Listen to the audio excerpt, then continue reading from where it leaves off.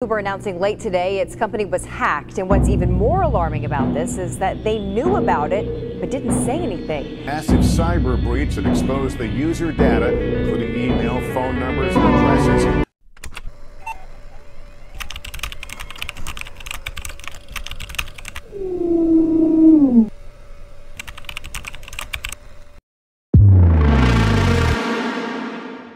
In September 2022, Uber, one of the world's biggest tech companies, was hacked, but this wasn't the work of advanced malware or zero-day exploits. This breach started with a simple text message. This is the story of how social engineering brought down a tech giant. Welcome to Door. It began with MFA fatigue, a technique where attackers flood an employee's phone with login requests.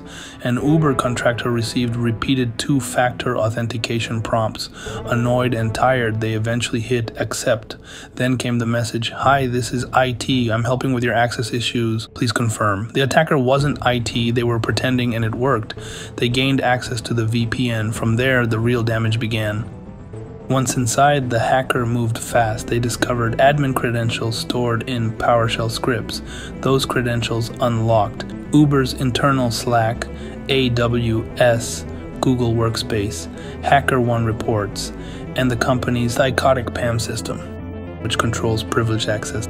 The hacker announced the breach in Uber's own Slack. "I am a hacker and Uber has suffered a data breach."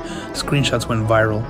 The attacker claimed to be just 18 years old, possibly affiliated with the Lapsus Group, the same crew linked to breaches at Microsoft, Samsung, and Nvidia. There was no ransom. This wasn't about money. It was about showing how easy it was to break in. And they were right. Uber acted quickly. They disabled internal tools, rotated credentials, and launched an investigation, but the damage was already done. Sensitive vulnerability reports from HackerOne were exposed, internal communications were leaked, and the company faced heavy criticism for storing admin credentials in plain text. The breach showed that even the best-funded companies can fall to basic human manipulation.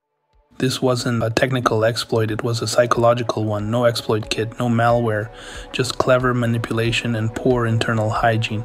The Uber hack proved that social engineering is one of the most dangerous tools in a hacker's arsenal. This was the Uber hack, not a flaw in the code, but a flaw in trust. Subscribe to Door for more real-world cyber stories and the human lessons behind them.